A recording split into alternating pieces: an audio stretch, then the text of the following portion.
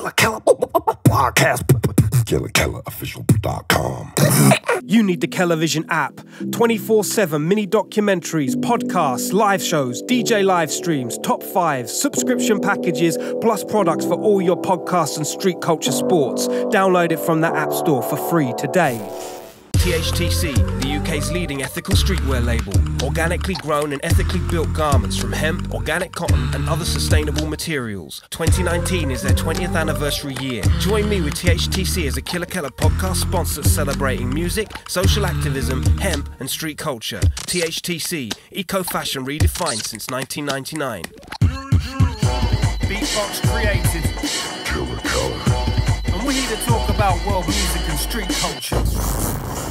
KILLA podcast. KILLA podcast, live and direct. Big shout to Graffiti Kings. We are direct on Zoom.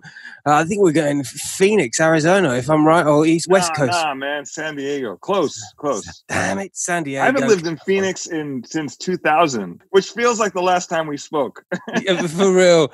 But I thought you went back for a piece, and then, well, No. I much love to everybody in Arizona, but I went to LA, and then I was like, LA for 13 years. And then I was like, I need to move somewhere in California, close to the water, but not particularly LA. And really it was just because of the traffic. I couldn't deal with the traffic.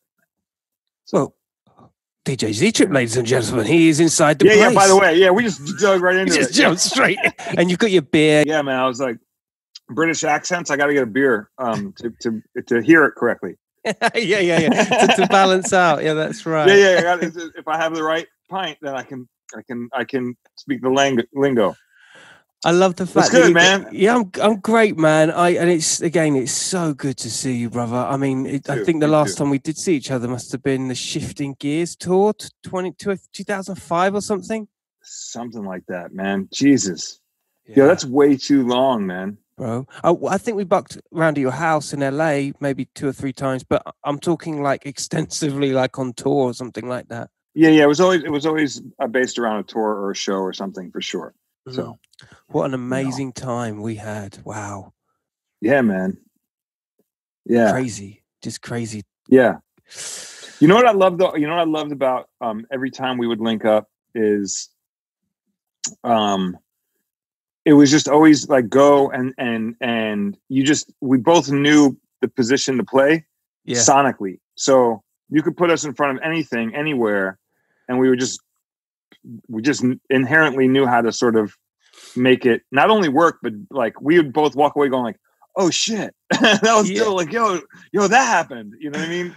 Yeah. So I mean, there's very few people that I have that chemistry with. I mean, relatively speaking, I have it with a lot of people, but in general, I find that there's very little chemistry between artists like that. So, I mean, I have it with some, but you're definitely one of those people. Like, if someone would be like, yo, KELA wants to hop on the mic right now, I'd be like, let's go. It's just like, let's go. I appreciate you saying that, mostly because you're like the mashup Don. So you work with variables and sonics, and you blend and mix, and you work very on the cuff. You freestyle a lot of your stuff. When I jump into that situation, it's game over, because like we're from a hip hop culture. We love the freestyle. Yeah, man. That's the epitome of it. It's like, I feel like if I don't have enough of that in the diet, I'm not eating well balanced, right? Yeah. So yeah, man. It's part of our DNA, isn't it? Yeah, without a doubt. And trust you to be totally green screened up and ready. Again, technically thinking forward. I knew I didn't have to worry about you for a second, brother. Little artifacts popping up here and there. If I go too fast. yeah, totally. Yeah, all that good stuff. Yeah, like, I mean, because I'm just in the office right now. I got like shit background, so I was like, let me just slap a logo up, and it'll look cooler than whatever I got laying around in the house. Killed it. This is where the internet is the strongest. So I was like, let me just go to that room. It's the closest to the Wi-Fi. So I was like, it's pretty strong here, and we should be good to go. Yeah, It's shit for aesthetics. Like it looks like an office. You're looking good, man. You made the call, baby. Do not play Netflix. We need full Wi-Fi. We need full bandwidth. Yeah. Um, Any neighbors who have jumped onto my Wi-Fi, who are downloading porn or whatever, I've like stopped all that. Stop that just now. so I could do this. Look at my fingers. Look at that. That's fucking creepy. This is real. That's like something out of Anyway. like a 1960s horror. What's that webbed guy? The black and white. Yeah. Listen, it's where the magic happened. There's studios and offices, and right now that's kind of that's the gameplay, right? We're not going anywhere, so we're working within. But I've always known you as a record creator first. I know you're a house, a good house party DJ and a pioneer at that. But I think the first time I actually saw you, you were on some back jumps, old VHS back jumps episode. Oh yeah. Oh shit, man. Wow. Yeah, that was like the run through Europe. Yeah, there was all the like hitting all the spots, and that was like the Battle of the Year days. That's like right.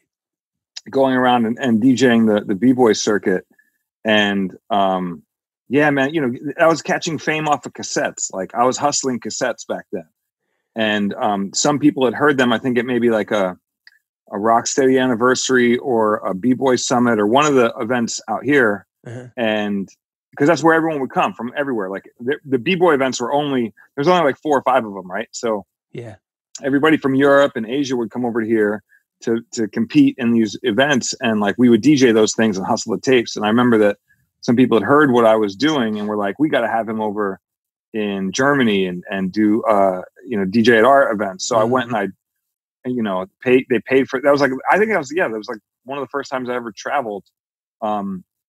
Was basically through the b-boy circuit. So going over to Berlin and Stuttgart and Cologne and Hamburg, Hanover, like all through Germany, right? Then up to the UK. Like that was all my first experiences were going there, and like, on low budget, but man, they showed so much love, and I brought over like 300 cassettes, right? And I was like trying to hustle them off everywhere I went. I like made just enough money to like, to make it work. But yeah, anytime someone was like, hey, we got a radio show or a video thing or whatever, I was like, let's do it. Like I was just hyped to be outside of the States doing hip hop, So all those old videos, it's just young me like experiencing it for the first time. It was a good time, man. And that's essentially where, from that angle and that point of view, you doing mixtapes and the consistency in your club sets.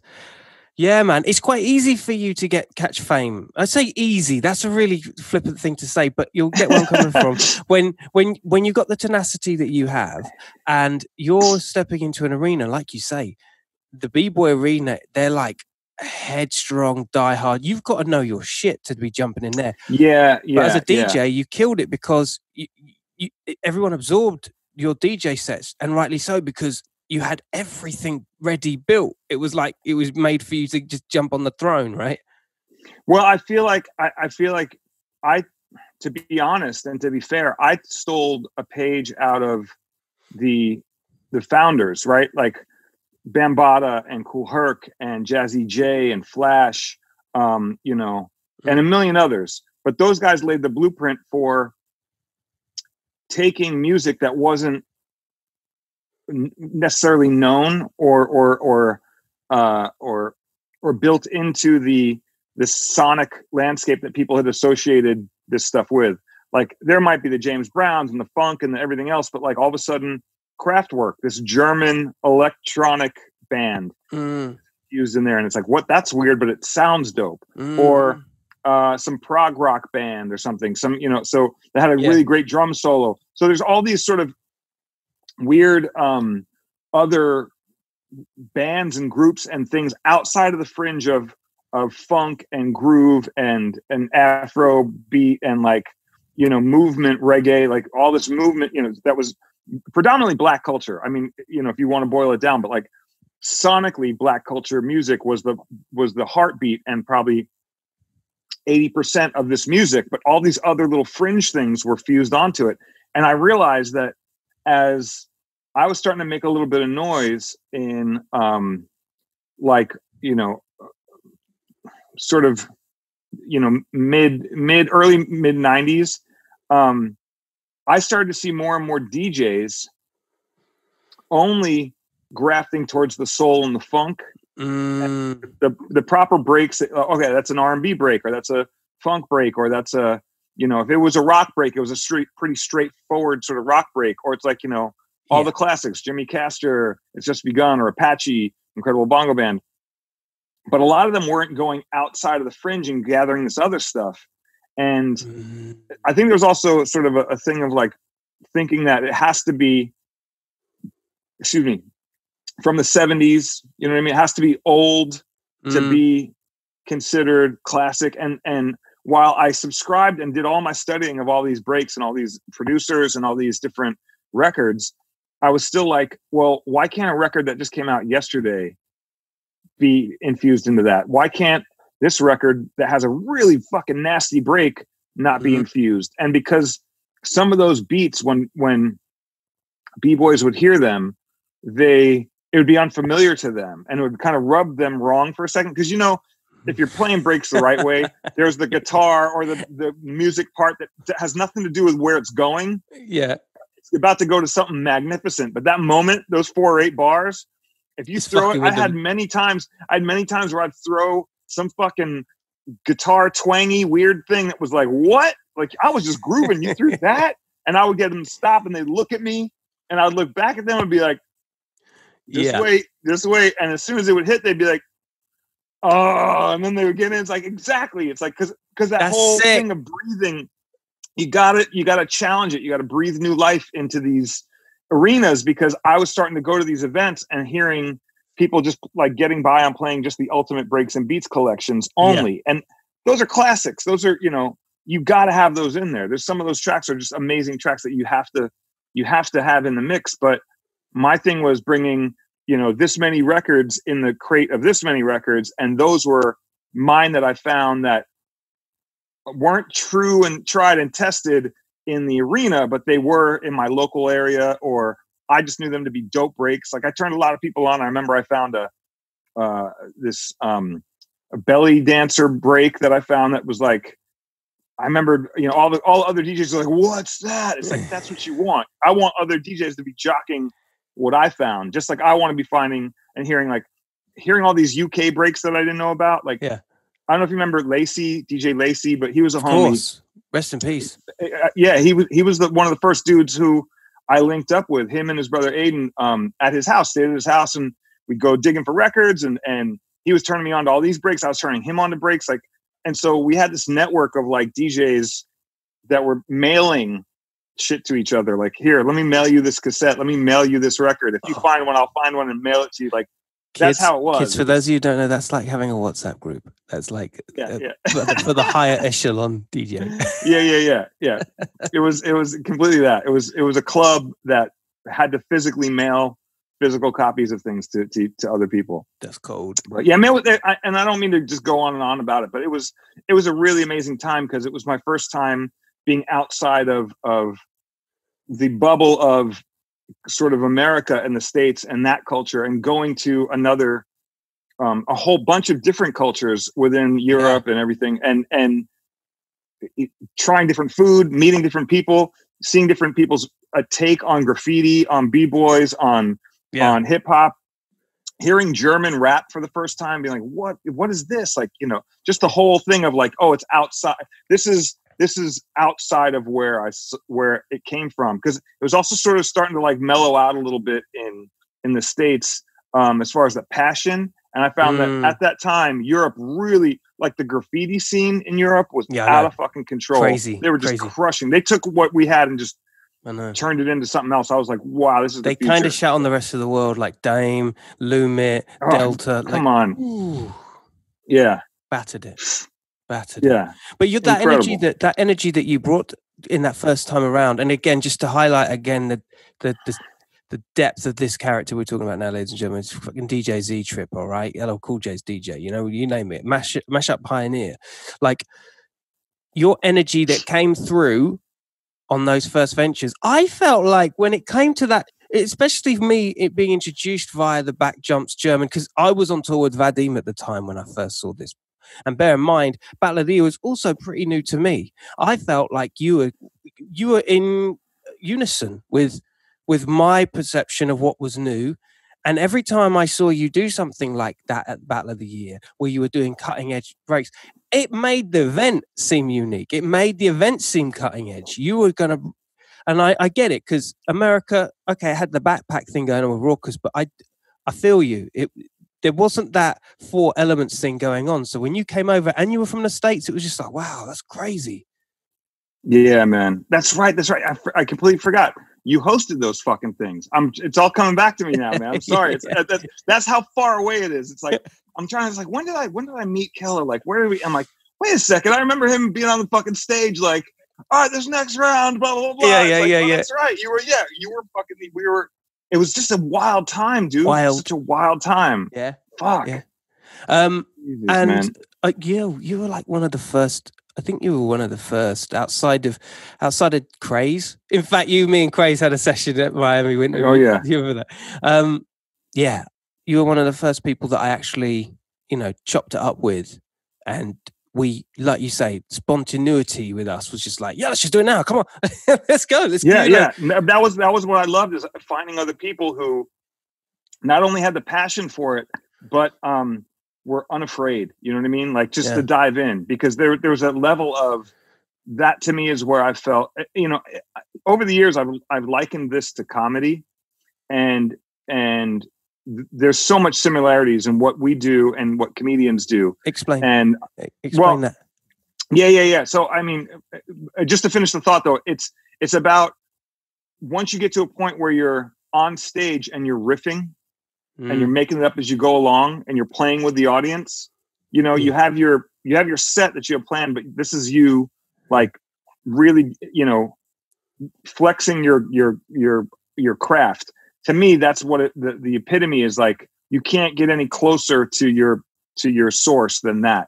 But to take a step back, the analogy I have is that for DJs, you're up there, it's just you and the audience. So already it's one person and a group of people, and you're giving your art through a medium that is kind of established and people know it to be what it is. And so if you can push the boundaries in that medium and stand out and have a voice and have an angle, it's crucial. Yeah. So for me, people like George Carlin, probably one of my favorite comedians ever, because you introduced me to George Carlin. We were watching on the bus. Oh, really? Yeah, you introduced me to George Carlin. That's awesome. That's so amazing. Yeah, that's so amazing. So, so I mean, like, comedians, man, I would learn so much from them because of their approach, comedic timing, waiting for a joke to land and the laughing to come back. And if you time it right, you can get another bump out of that laugh if you say the right thing, and inflections, and understanding pacing, and understanding dropping a seed of something and coming back to it later, and storytelling, all of that. So that's, I mean, on stage, there's a million of those things, coupled with the fact that as a DJ, if you go and you play, say I go and play Seattle, and I come back there and I play Seattle again in 6 months, I got to remember the set I did the last time I was in Seattle, because I can't do old material. I've got to come with new material. So it's important to understand, like, you can't do the same set twice in the same spot. So understanding, coupled with, if you get new music or new tunes, you got to infuse new bits into your comedy, just like you would a new song. Yeah. If there's something that's going on socially, hey, everyone's talking about COVID now. Well, okay, you got to have your COVID jokes, or hey, this is the Trump. You got to have your Trump lines, whatever. So it's like, to be able to take things that are happening current and flip them, but doing it in a very fast pace is crucial. Coupled with hecklers. The people who want to request a song or are fucking with you got to figure out a way to neutralize them, but also not like turn the place off. If a joke bombs, you got to have another joke that, same thing with a tune. You got to have the right tune. If that tune bombs, there's a lot of elasticity in the performance as a DJ that you would have as a comedian. So I study a lot of the comedians, and even taking a step further, we travel alone.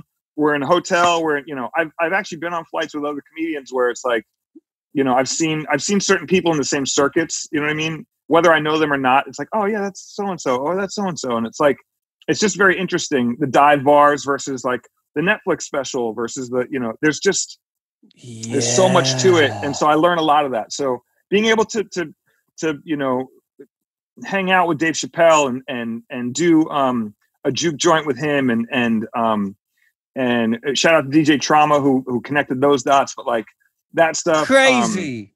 Yeah, you know, Russell Peters, you know, back in the day, I remember I met Carlos Mencia way back before, you know, all the controversy with him, but like just connecting and speaking to different comedians and understanding their, you know, I'd always ask them questions because it was very much about like picking up on, you know, so that's sort of, it's something I carry around. I study them a lot. I try and pay attention to everybody. And there's certain comedians who I think kill it. And it's also about, you know, socially saying something. You also want to, you know, if you play the right tune at the right time, you could trigger something, and you kind of want to get people to think. So there's, I've done that a lot with my music, with playing stuff around, you know, the Obama days when I did mixes around that, sort of like getting people to sort of engage a little bit more than just, you know, why'd the chicken cross the road? Kind of, you know, anybody can do that kind of shit. So it's like, yeah, a lot to it. I mean, not to get super deep on it, but no. It's your podcast, my brother. It's your podcast. It's yours. It's ours. I'll tell you what. This is a uniting of old friends, brother. Do you feel like? By the way, speaking of comedians, while we're on comedians, yeah, we have a common thread through Patton Oswalt. Do you remember Meredith? Yeah, Meredith Salinger. Yeah, totally. Yeah. Meredith married Patton Oswalt, and the other day I was on something. I whatever it was. Whole time, Meredith. Damn. Yeah. So she hit me up. She was like, "Hey, like I think I was hustling some new hoodies or something, and somehow our paths crossed on Twitter." And she's like, "You may not remember, but I met you with KELA back in the day at a show." Amazing. And I was like, "Oh, I'm like, that's how," because I always saw her face. It's like, I know she's an actress, but I'm like, she looks like more than like, I feel like I've met her or deep or something. And she solidified it because I completely spaced it. But yeah, small world. She was like, "Yeah, I met you with KELA." I was like, "Oh, that's right, KELA." So just small world. That happened a couple months ago. So shout out to Meredith. And then I hit you up now. Yeah, Meredith is a Don. She was in Dawson's Creek or something from, you know, that old soap opera back in the day. Yeah. Something like that. Wow, in that small world, that's crazy. And she's married to a comedian. To Patton Oswalt, yeah, who's another comedian in the greats of comedians that I you know, I'm always trying to pay attention and pick, you know, just absorb. I used actually one of Patton's bits in one of my first streams where he did a COVID thing, like right at the onset of this whole thing, where he was outside doing sort of stand-up comedy to like the neighborhood, and there's like one person walking by. It was just very sort of, you know, dry but funny moment, but sort of like, you know, just a sort of like, oh shit. And I used it at the beginning of one of my sets for Insomniac, and I think that's kind of maybe how it came back around. Like, so just whatever, full circle moment. Anyway, you were saying. That's crazy. No, we'll stay on this. The serendipity of it all, like, yeah, with the world being the way it is. I mean, I'm not sure how connectivities is like, you know, 2 degrees of separation of that. But there was a real, you know, 6 degrees back in the day, probably only as far as 6 years ago, was a real thing. Like now, when I think back to how that connectivity came about, how we connected, and you spoke of your tenacity at the start, and how green you were with the whole European scene. You know, there's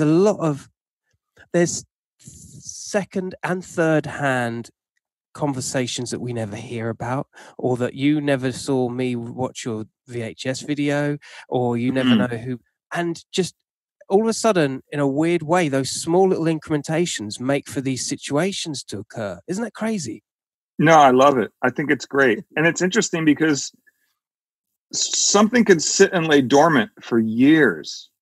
Meredith is a good example. Like, and it just sort of came back around recently. But the connections of these things and it just makes you realize sort of how connected we really are, and impressions. Sometimes when you feel you're doing something that, you know, this goes out to any creative. It's like sometimes you feel like you're putting your best work out there and it's just not getting received. But sometimes, you know, think of any artist that, you know, over the last 20 years that made a song that didn't do shit when it hit, but somebody picked it up and put it in a commercial, and all of a sudden it's part of the dialogue and is now a classic, and or, you know, think of, you know, any song that like Kanye sampled or Jay-Z sampled or whoever, that's like Fatboy Slim, Praise You, right?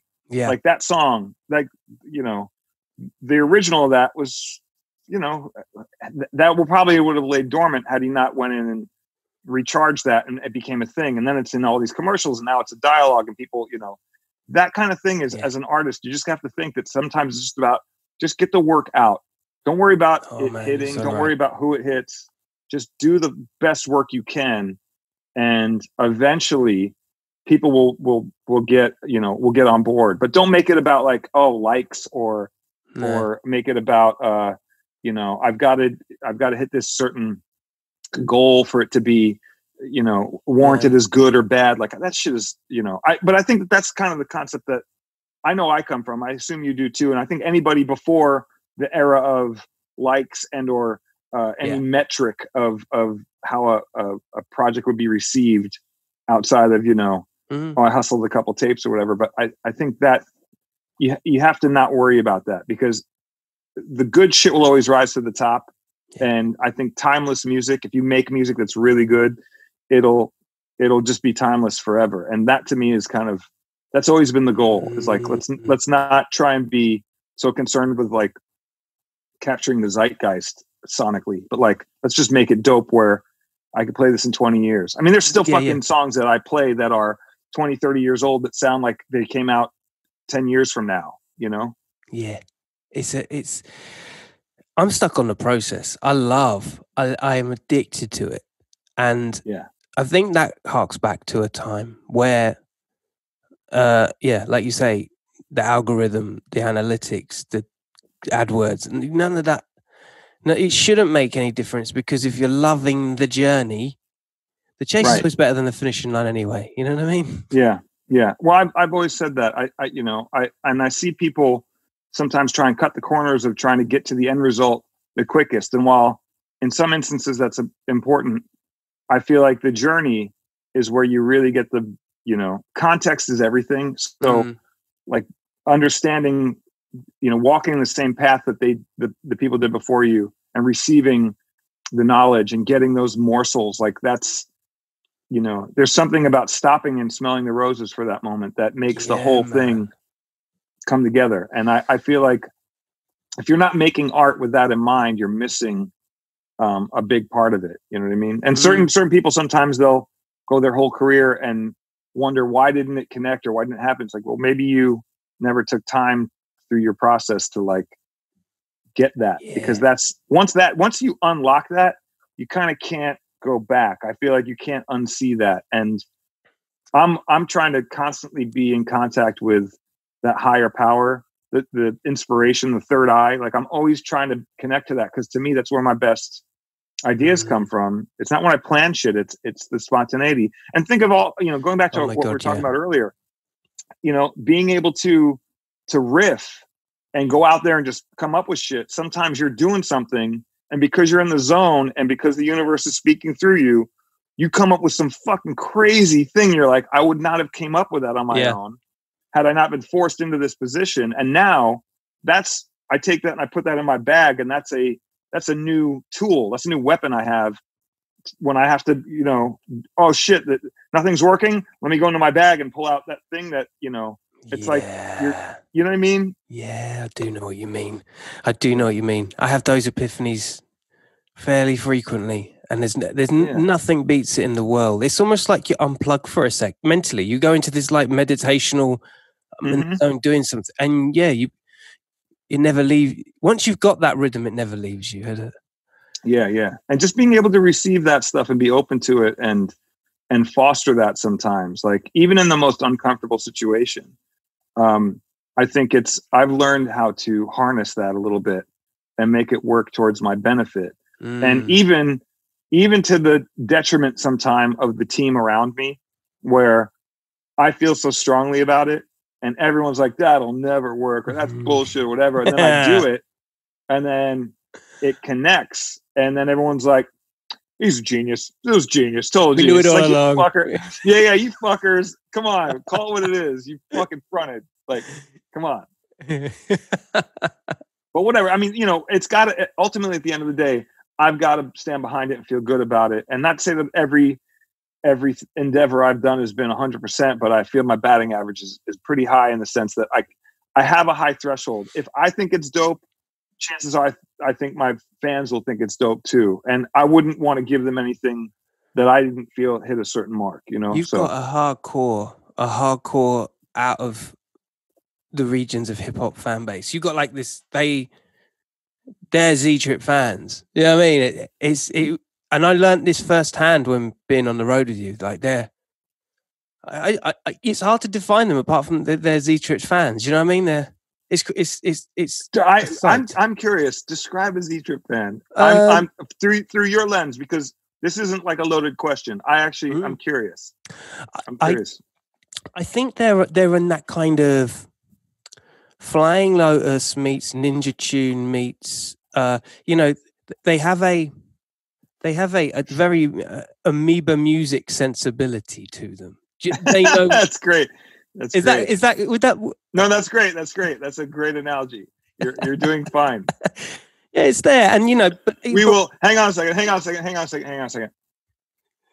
Note. We will let him live. Yes, we'll let him live. No, that's great. I think that's awesome. An amoeba mentality. Go on. Yeah. Go on. But you still have the hip hop. You still have the hip hop crew.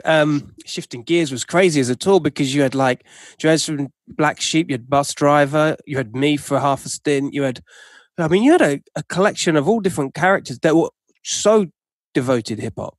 You're able to keep your hip hop roots, but and still be able to make music for your audience. It's almost like you're like the hip hop spokesperson for them. That's crazy. Interesting. Yeah. Interesting. How'd you feel about that, Z? Well, I whatever it is, it's hard to quantify and put into words, but I feel it. I feel the connection to it. But the way I look at it, really, I mean, ultimately, to be honest, is I kind of feel like, and I still feel it to this day. I'm very much an outcast. You know what I mean? By default, I a little bit of an anomaly in a sense, because you have certain DJs who define a sound or a style of music. Ronnie Size, Dillinger, you know what I mean? Like I can say this about certain, Shy FX, whatever. There's certain DJs who I'm like, you have a sound and a style that is so connected to a certain thing that I couldn't look at you and go, but I also know Shy FX to be an amazing house DJ, or I also know Shy FX to be an amazing jazz DJ. Not to take away that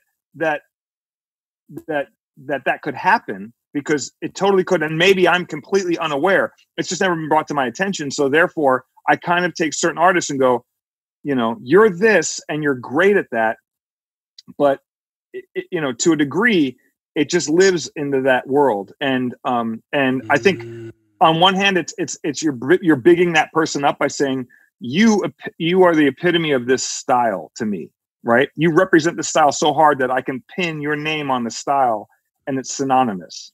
But it's harder to take that same name and pin it on another style of whatever it is, I mean, find somebody that's a completely different style and pin somebody on that. And for me, I try to feel like the outcast part of me is that it always mattered for me to be able to at least hang in each room, each stage at the rave. I wanted to know that I could go there and not just play, but hammer it. You know what I mean? I want to be able to know that I could play a house set and crush it.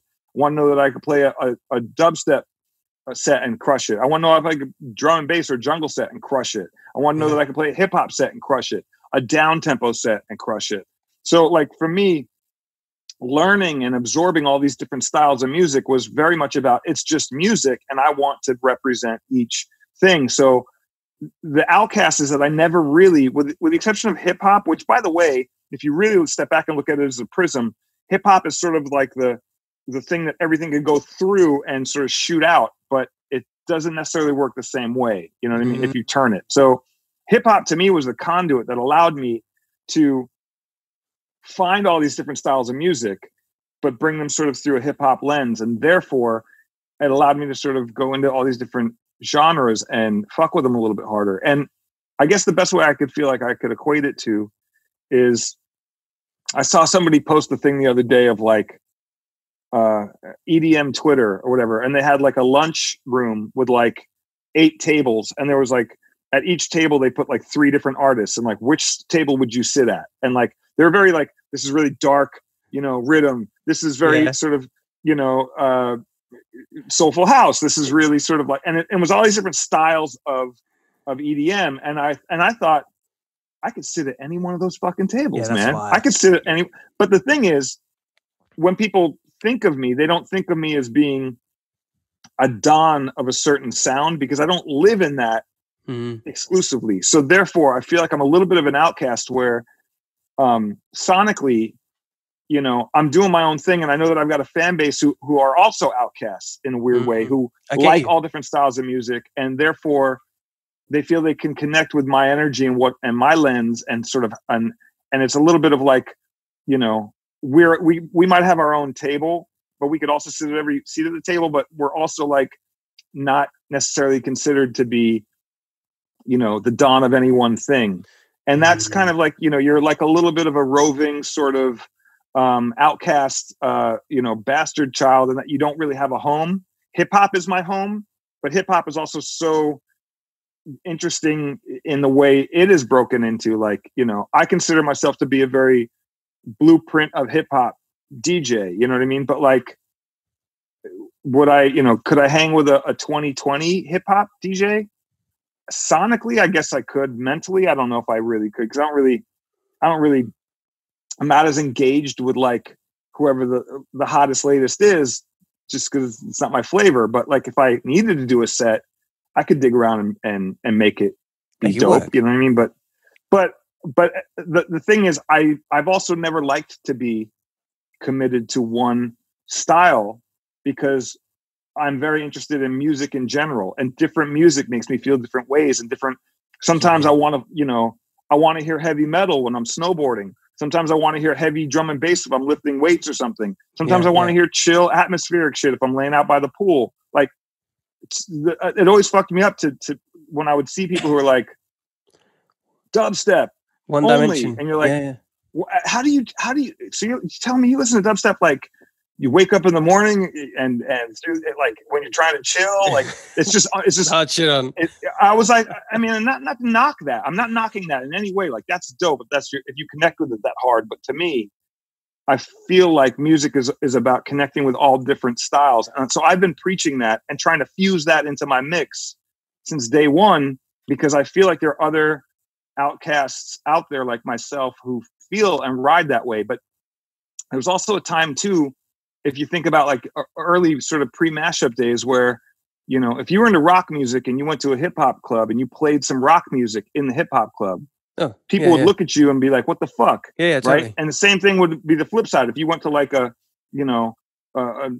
electronic club or someplace that was playing like industrial music, and you played like, you know, a Run DMC cut, people were like, what the fuck? What the fuck so wrong with you? Yeah. So there was a moment back in the day where if you didn't commit to one style, you were looked at as like a weirdo. So I've always hung out with the weirdos. I've always had, you know, multicultural friends, different races, gay, straight, man, woman, transgender, whatever the fuck it is. You know, I've always had this interesting group of people, but they were so creative that it didn't matter who they were physically or what scene they came from. The fact that they got it was like, oh, you're higher, higher consciousness. So that's the table that I would always really gravitate towards. And usually those are like people who, you know, have a hard time like being in crowds, you know what I mean? Like they're just weird. We're just weird. We're just fucking weirdos, man. Yeah. And like, you got to have your tribe. You have to find your, they have to believe in the tribe. You know what I mean? So I feel like, you know, that's something that the people who follow what I do are extremely empowering and giving me the ability and the power by following what I'm doing. They give me the ability and power to continue down these roads that sometimes I'm like, you know, if I committed to one style and really hammered out 2 or 3 records in one style, chances are I could probably get associated with that sound, tour that circuit, whatever. But would your crowd get it? Would your crowd get it? Well, yeah, I mean, they'd ride with it, but like they'd ultimately know, oh, he's just rocking with this for a minute. And I don't ever want to, you know, I don't think I ever really want to do that for more than one project at a time. And and here's the testament to it. Everybody was always like, yo, you know, if you know, it's always the thing of like, hey man, if you do the, you know, whatever at the time, if you do a Be More version of that, you know, that'll get more airplay. It's like, just because that was hot at the time. I never really subscribed to that so much, but it was still able to play Coachella 4 times, play Lollapalooza twice, play, you know, Electric Zoo, Shambhala, you know, Big Day Out, whatever, all these different festivals.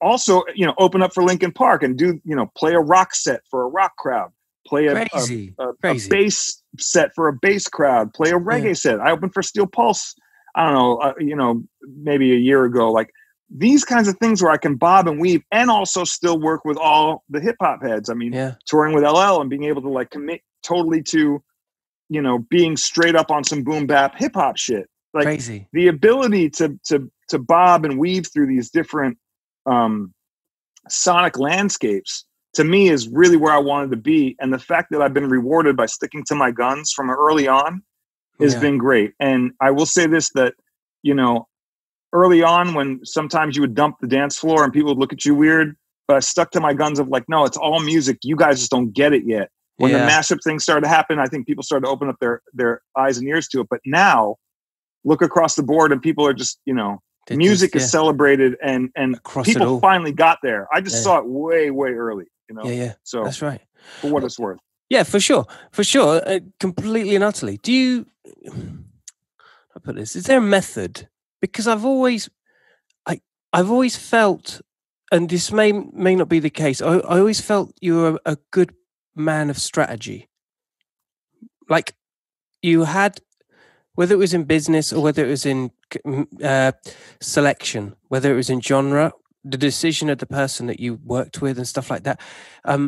Not that in any way it's contrived at all. I just found, I found, especially talking to you and being in your company so much, I found the way that you think really interesting. And I'm just wondering whether there's ever been, you know, this extra layer of thinking that you have, that, you know, the strategy of being a pioneer or something, or the strategy of, you know, dominating a genre or releasing a record, and that, you know, it takes a certain somebody to get to the level you are. So I'm wondering if there's a strategy. There ever has been a strategy to any of these things.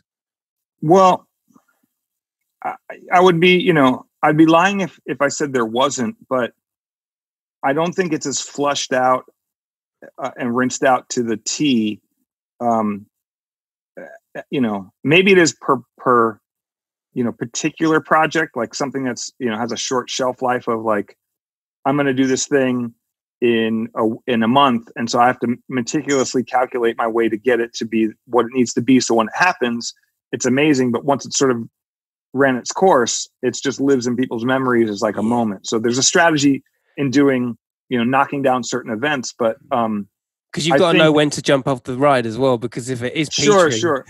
Yeah. Like so there's a level, but I think a lot of it is instinct. You know, a lot of it is also, you know, sort of like hoping for the best, but planning for the worst. You know what I mean? Being extra prepared.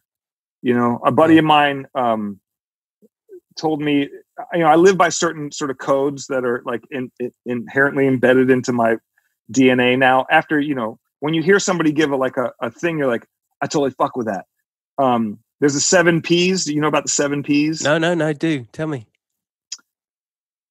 Proper prior planning prevents piss poor performance. Oh, right? Shit. So the 7 Ps, right? Proper prior planning prevents piss poor performance. Come and on, this is something that I'd been doing, but didn't really, it wasn't quantified in a way. And a buddy of mine, Joe, who was the tour manager for Shifting Gears. Oh my God, so remember Joe, dude, of course. Joe. Yeah. That was Joe. That was one of Joe's. He brought that to me. I was like, oh fuck, that's right. And it was something I had done, but I never was able to quantify it. So that's something I live by. Hope for the best, plan for the worst. Those kinds of mantras where you just like, and also committing to like, when you do something and it makes you feel a certain way, you kind of know. Remember it's the that right first feeling, right? Yeah. And you may go down the rabbit hole of like tweaking snares and mixing things, whatever, but like always be able to step back and look back at it from a first impression, because that's crucial. The first instinct is like, oh, sometimes the demo is actually better than the finished product. You know what I mean? So sure.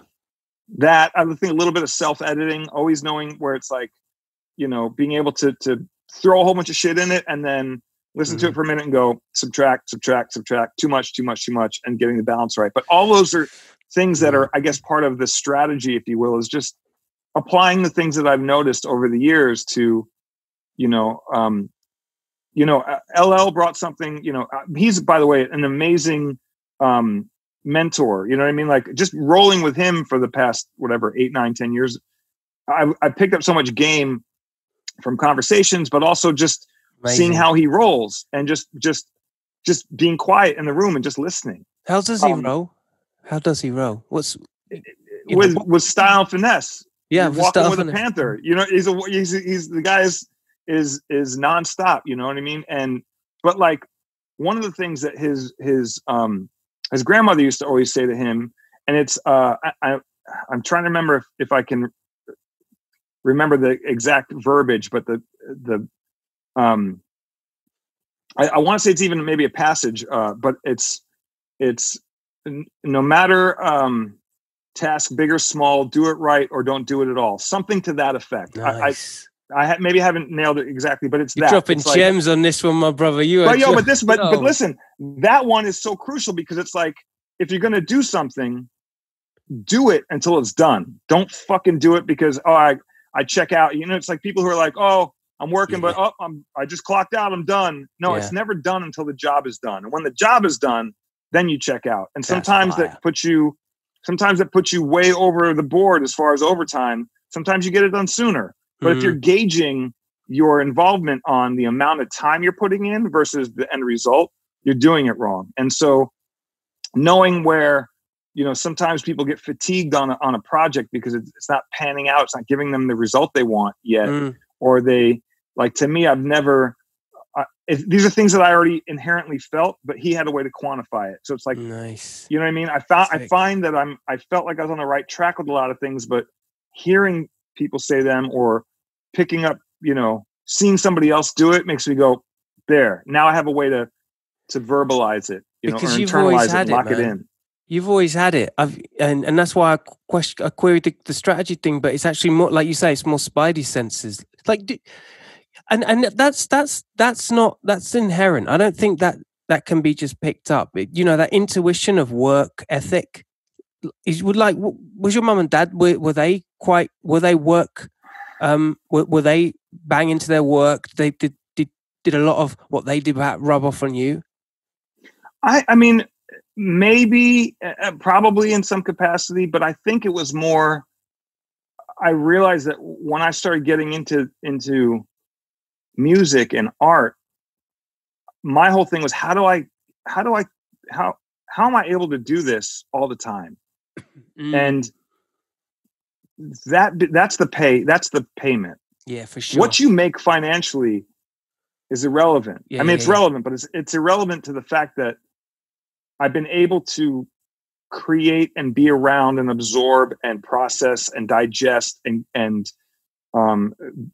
be synonymous to a degree with art. And that was the goal. So to me, I realized that whatever it took, and and it goes back to little life lessons of like, you're digging for records. And my whole concept was, if I see a record and it's in my hands and I know it might be something I'll never see again, I need to get this record at all costs, because I may never see it again. And this is adding to my pile, my legacy, my work, this matters to me more than going to see that movie or going and getting a burger or going at whatever. Like, this matters. So sacrifice now, put it in the crate, and eventually, maybe I make a beat out of that record, or somehow that record, the more records I have, the more my set can be. I get paid off of that. That's where the payment comes. So this sacrifice was always about whatever I have to do to stay here working. It didn't matter. And when that becomes the focus, when the payment is being able to live and work in this environment, and that's success, then everything else is just a bonus and help push you along. But that was always sort of my approach, right? Was like, from your first gig, it's like, you learn how to negotiate, you learn how to get paid for what you're worth. You learn how to, eventually equate your time and energy towards something. But ultimately, you've got to be able to jump at any moment, at any opportunity. You got to be able to do that. Coupled with, you've also got to, put yourself in uncomfortable situations a lot in order to learn the lesson. Again, going back to comedians, like, go up there. You got to bomb. What great comedian hasn't fucking bombed? Come on, man. You got to bomb a couple times to learn. Same thing with clearing a dance floor. It's the same shit. That's the equivalent of bombing. You go up, all this intention, you go, I got my shit mapped out, and you play it. 2 songs in, you're like, this isn't working. Fuck. What do I do? There's such similarities in that. So, for sure. But again, getting spanked and learning, you know what I mean? And coming back and just being able to go back up on that stage, being able to come back in front of people and have a group of people who see your body of work and go, I like that. I'm going to commit to that. I'm going to rock with that. To me, that's success. It doesn't matter that, you've made millions of dollars or you have your number one hit singles or whatever, there's, to me, I guess that's another thing of not my strategy, but like, what is success and what's a marker, to me, having people receive it and love it, even if it's a small amount, depending on the project, means more to me than putting out something and the masses loving it. Now, I'm not against that, but I also feel like, correct me if I'm wrong, but 60% of the time, the masses aren't really a good judge of like quality. You know what I mean? Just because McDonald's has served X amount of billions of burgers doesn't mean that their burgers are superior to other people's burgers. In fact, the more superior burger is usually the person who has the little shop around the way that only can bang out so many because they're handcrafted. So quantity over quality, like, I think we've gotten to that point. So we sure have. Definitely. It's funny, man. I don't even mean to pick on the dude, but because I have nothing against him, but it's just kind of funny. I was coming across, like, I'll screenshot tweets every so often. I think one of the not last times, but like early on, one of the first times I should say, that I played, I don't even remember when it was, somewhere in the 2000s. I did an Insomniac rave or whatever. And, at the end of the raves or end of the shows, you always check your Twitter and see like, oh, so-and-so, like, I found this new DJ or whatever. And one of the ones I screenshotted, I almost want to make a shirt because I think it's just so amazing. But it's this chick who was like, I'm so glad we went to see Z-Trip instead of David Guetta. And it was like, that's all. And that's all it said. But it was just like, it's so awesome to see because, again, not knocking David Guetta. He's made a fucking million hits and people love him. And I even like some of his tunes. But the idea of being able to sort of look at it and go, well, look, just because there's these people who are at the top that everybody knows that are household names, doesn't necessarily mean that that's the flavor that I want to be up in there, because I feel like it's a whole other world that to live and breathe in that world. I've never really identified with bands, and some of my favorite bands and some of my favorite music that I will listen to till I'm dead are bands that never even broke into that world. That's you know right. what I mean? Not to say that world is bad. It's just that, you know, the masses are not necessarily, to me, the best judge. You know, they're another sort of lens to look at things through.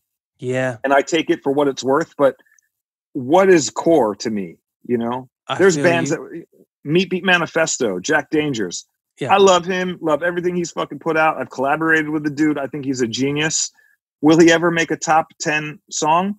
Maybe not, but I will always look for a Jack Dangers record. You know what I mean? And I'll always be curious about what he's doing, because De La Soul is the same thing. It's like there's certain groups that I will just always gravitate pay attention towards, to. Yeah, you know, and so the idea of masses being the benchmark to hit, you know, it goes back to sitting at all the tables, like all the tables in the, you know, what conversation is happening at every table in that lunchroom versus what's the conversation that's happening with the weirdos, you know, with the outcasts. Yeah.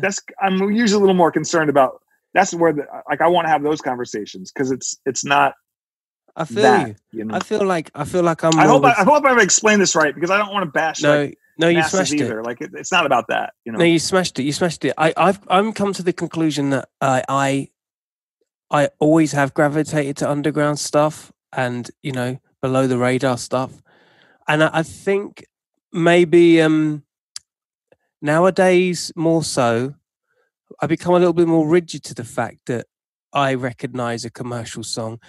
Some commercial songs are great, like, but I almost, you know, you get the hype on a movie when it's launched and everyone goes to see it. I like to see it like a year later once the hype's died. You know what I mean? It's just yeah.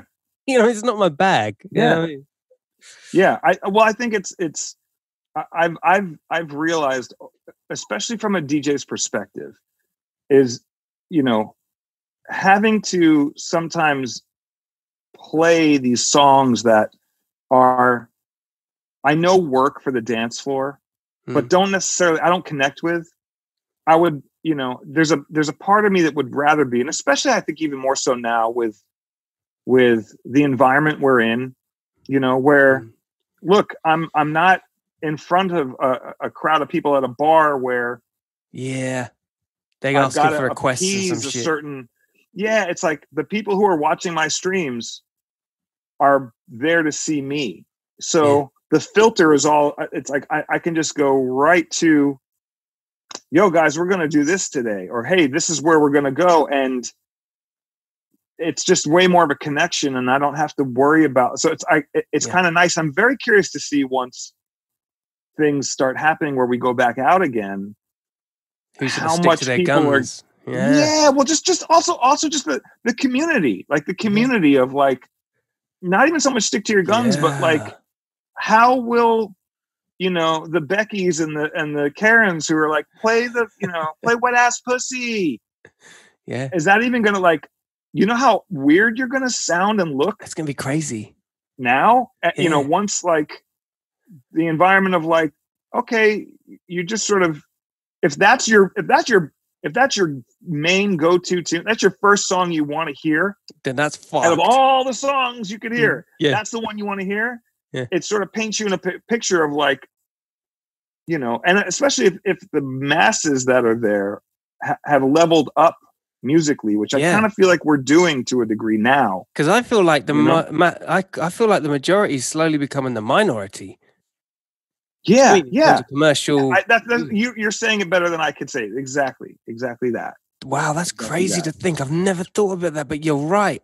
And also the integrity of other DJs. If their go-to tune happens to be one of those sorts of songs, then that kind of like disposes a whole year's worth of pro campaigning, doing the thing they want to do on their own private live streams that have created such foundations that I think people would be second guessing where they're going to be performing in future. That's what I think as well. Yeah.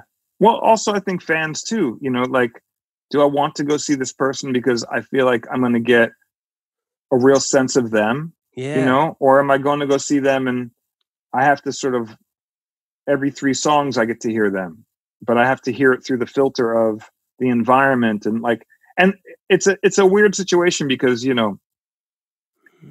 commerce is definitely matters, especially if you haven't been working, you know what I mean? Like it matters. You got to get paid for something. And sometimes that bar is like it's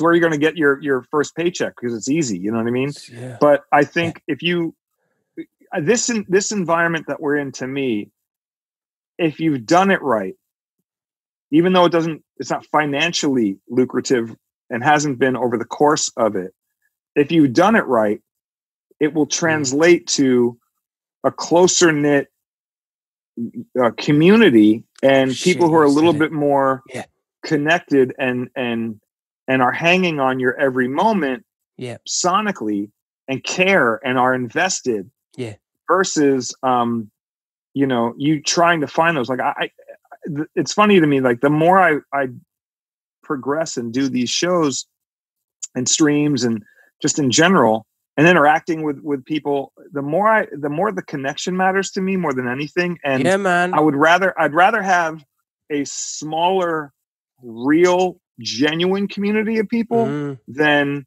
the masses who the genuine community is there, but they're feeling like they're not necessarily getting their thing, because those people are going to come back show after show after show. And the other people on the fringe, the concept of like, I'm going to woo all these people in, maybe you will, maybe you won't, but it doesn't fucking matter. If they come, cool. If they don't, that's cool too. But it's super crucial to keeping their attention. Take care.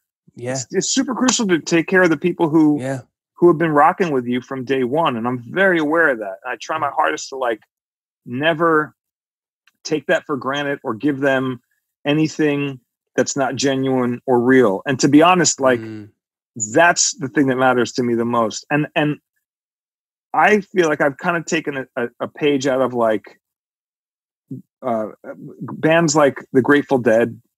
Yeah, man. Never really had a radio hit, but like sustainability, had huge following, and the environment took care of itself, and it was very self-sufficient. And it was very, there was definitely plenty of flaws as well, but like somehow this movement was able to continue to move forward based around people wanting to see this movement happen. And to me, that's way more important. And I'm way open to people wanting to be part of like the island of misfit toys. Like we're all outcast, inherently twisted, broken, weird in some capacity, but like there is a place for everyone if you like all these different styles of music and can't feel like you can't break into that one community because you'll always have a foot in another community. It's like, that's what this is kind of here for. It's, if you're into music, if you love dope music, hopefully you're rocking with me, because that's kind of my approach. And I'm always open to having those conversations and learning, how many times have fans turned me on to shit where I'm like, yo, thank God I wouldn't have known about this. You know what I mean? You turned me on to Mega Man before Mega Man came out. That whole dubstep EP with Scream. Yeah. Just that was you. I Need Air. That tune. That was the big tune. Yeah, that was the tune, man. And I remember you cutting up to it in a sound check. What was it? Hardfest we were at? Did we do Hardfest? Yeah, probably. It might have been one of those. Yeah. And you were cutting up in the sound. I was like, what the fuck? Because the mix was so loud, and you were just totally in the zone, bro. Yeah, man. Well, it's funny because some of those songs, man, and still to this day, there's a couple of producer dudes that I've been listening to, like they're making the most hip hop rooted feeling music.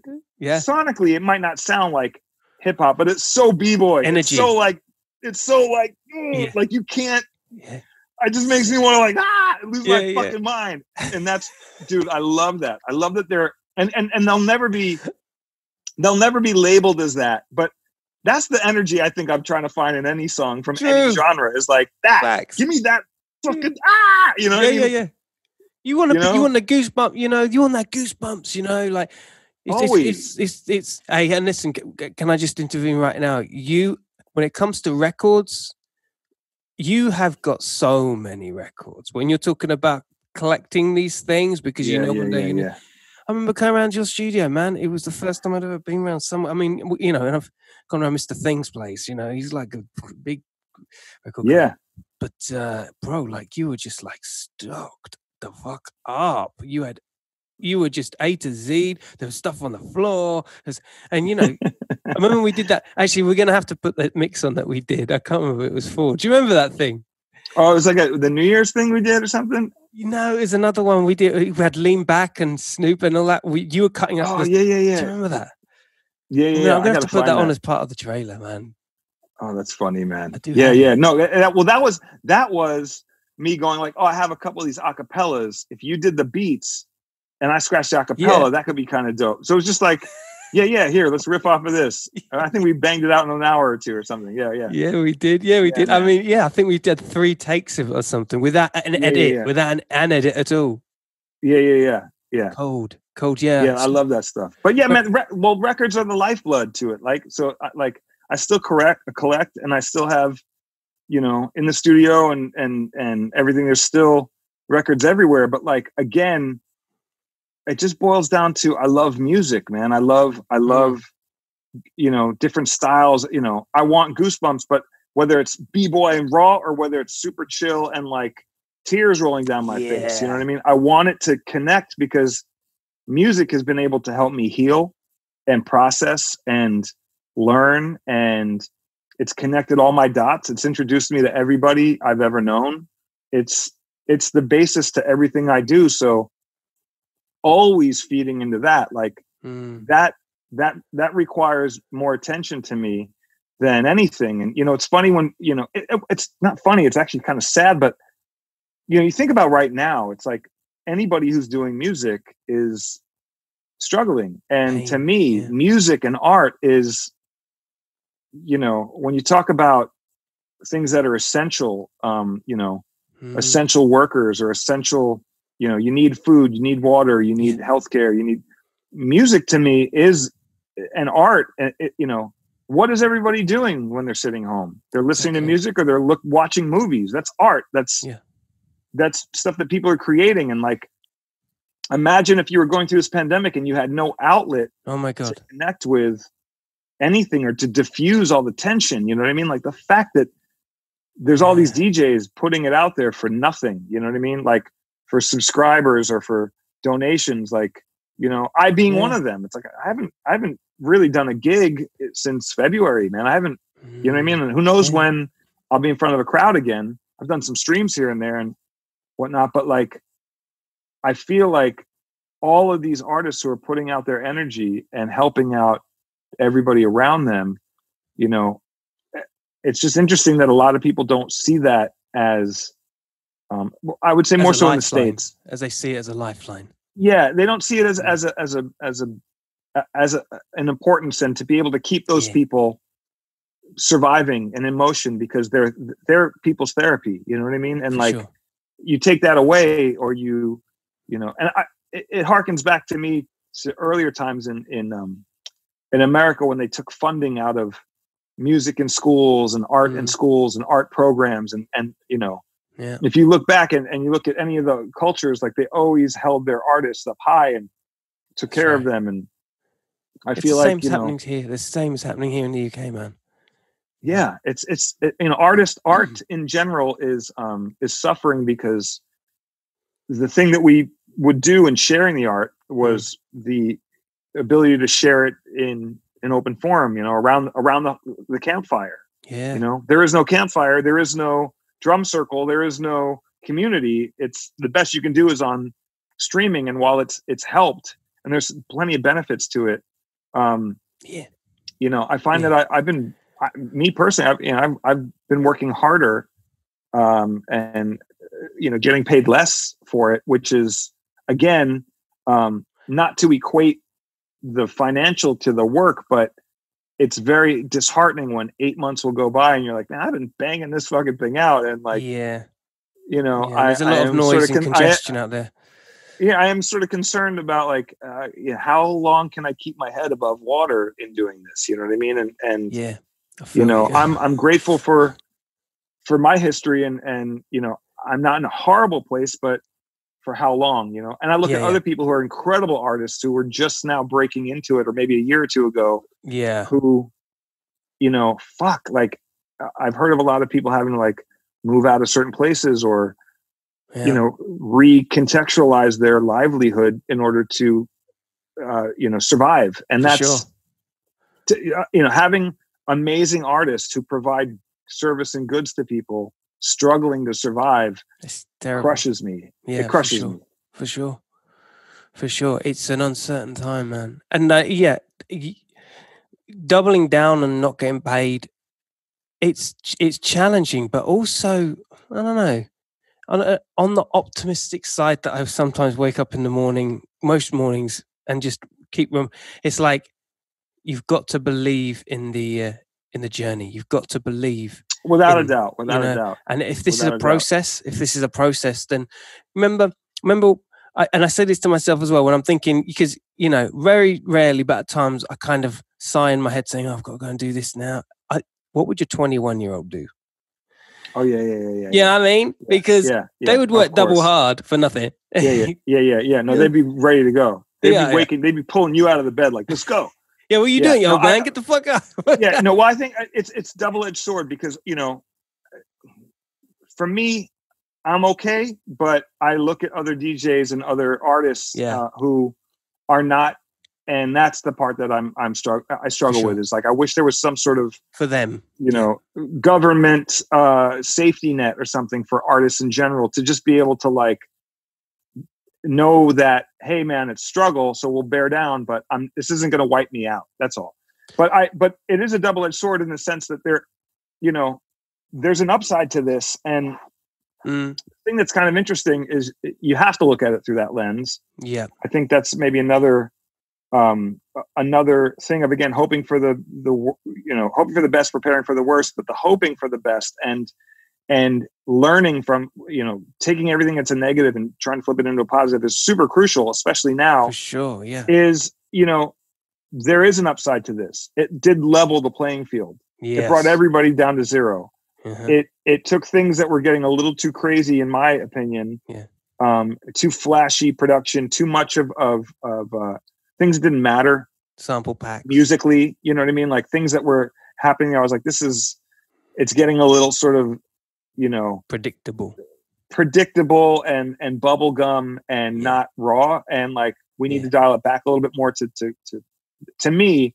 I felt it's brought some of that down a little bit, and made it sort of leveled the playing field, and made some of the people who were riding high on that and taking advantage of that, which, you know, more power to you. It was a time, but I just don't know if like it can come back. I don't know if you can come back like that now. I think everybody's brought it down a little bit. So it's a little bit of a reset. And so the positive in the reset is it allows you and me and everybody else to recalibrate and recontextualize. And, you know, I've done a lot of revisiting into music that I care about, and connecting your skills with what too. sparks me. Because skills are now back in play. If you got to make music, well, because we're all under a microscope. Everyone's watching what you're doing. Yeah, for sure. All the streams, people are watching you physically do something. And if you're just standing there hitting a couple buttons and dancing around, like, you don't have all this cool production and cool shit going on to distract from that. Bro, I feel like I'm cheating when I'm on Zoom right now, because I would be with you chopping it up, and then we'd do something as a trailer for something. Yeah. You know, this to me is like so easily, it blows my brain. And the fact that other people are doing it, I'm like, well, do I fall in line? Well, I've got no choice, you know. So you're right about the lens and it's really hard on one side not to fall in line, because everyone has to work within these, you know, configurations that they set us. But yeah, within this joint, you've really got to maximize your potential, haven't you? Yeah. Well, I think you've got it's forcing people to either get better and evolve or not. And for people like us, I feel like it's a situation where I do that every day anyway. So no matter what the fuck you're going to throw at me, I'm going to land on my feet. You know what I mean? Exactly. And so it just means I got to work harder. And so that's what I'm doing. I'm working harder, you know, and eventually I figure like it'll equate somewhere. It'll work itself out in the long run somewhere. So, you know, I'm not really obsessed with, again, the getting paid for the amount that I'm doing right now. It's not, you know, although again, it's a double-edged sword. One hand, it'd be great to be able to just not worry about that shit. But on the other hand, maybe it's good to worry about that shit because it forces you to do or die. And, you know, is it easier to walk the balancing act with a net or without a net? Well, without a net, it's way more real. And so you're going to pay attention way more. It's do or die. And so yeah, for real. I feel like there's a level of that now, and you're getting to see people, you know, either sink or swim under that. And it's an interesting time, man. You know, it's an interesting time. But I will say, you know, for me, my head's in a good place and my heart is in a good place. And I have to thank my fans for supporting me and keeping me afloat. And absolutely, bro. You know, having the ability to have have my Twitch streams, my Instagram, and, you know, Facebook, YouTube, all the ways I connect, to have those lanes open and to be able to communicate directly has been therapy for me as much as it's been therapy for them. And to be honest, if that wasn't in place, I think I'd be way worse off. So yeah. I'm at this moment, like, if I can do this or better, I'm happy. You know what I mean? Like, and it's also brought me closer to fans. So I'm stoked on that. Man. Yeah. And it's like, I mean, it's brought you and I, like, yeah. Everyone's doing, I just got hit up to do another podcast thing. And just as we were talking, somebody I saw it pop up, was like, everyone's wanting to communicate and connect. That's and this is now sort of if you're not swimming in these streams, man, like, you're probably missing out. And it's great to reconnect. It's great to reconnect, man. And what's really dope is that, you know, first of all, before I go any further with this one, but I say, like, just reiterating really what I said at the top, your fans are super hardcore. And I think as time moves on and progresses within this time, your level will go up and their attention will go up. And it's reacting to the circumstances. It's only going to make things ever more advanced, and from a personal artistical point of view, isn't it? You know, that's what's and that's why art, the creative. I mean, you talk about the comedians. I mean, you know, we can take references to, you know, cooking programs to be a producer. You know, to be a producer, you have to have these ingredients, like your records and stuff. And you see how deep they fold into themselves creatively, like comedians do when they're up on stage, and all these different. If you pay enough attention now, you'll see a huge rise in the arts and culture. The whole thing will just flourish in a whole different direction that wouldn't have happened before, right? It wouldn't have ever happened. No. And what's interesting too is I've started to see a lot more people find their voice, you know, and not just musically, but socially. You know what I mean? It's a very interesting thing, you know, being silent or not in these times, standing for something or not, is just very interesting. You know, just picking apart sort of the environment is really ripe for speaking up and saying something and communicating and as someone who consumes art, to see artists say those things where I can be like, oh, there's some refuge in that. Like, am I the only one going crazy? No, I'm not. Thank God. Fuck. Cause like, it's a crazy time. So hearing these artists spit these, that's right, you know, lifelines to me, where it's like, at least I can have refuge in knowing that I'm not alone, and or you know, there are more of us than there are of them in siding on the right side of things, or whatever it is, or just sense of community. For sure.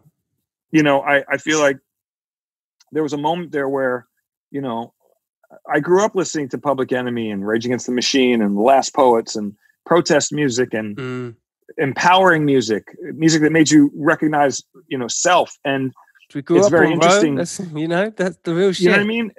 So it's very interesting to me to be in an environment musically where there was a moment where I wasn't really hearing any of that stuff as much as I thought would or should. And I feel like now there's also a level of like, well, we got nothing to lose, so fucking just put it out there. What was it like working with Chuck? Because you and him are tight. You guys have been friends for a long time. What's it like? It's great. I mean, Chuck is a wise observer, pays attention to everything. The conversations we would have, amazing. You know what I mean?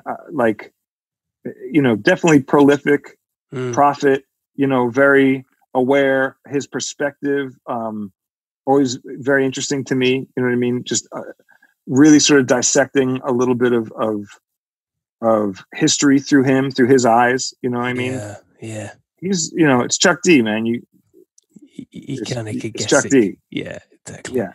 You must have pinched yourself too many times though, bro. I mean, I remember I tour supported him for like 4 shows and I was constantly just he's a little bit of shit being lost every he's amazing. He's amazing, man. He's an incredible a credible source. I mean, the thing that I used to always love is when we were touring, it was LL and myself, Public Enemy, De La Soul, Ice Cube. Was that like a Rock the Bells type situation? Yeah, it was called the Kings of the Mic tour. That's it. And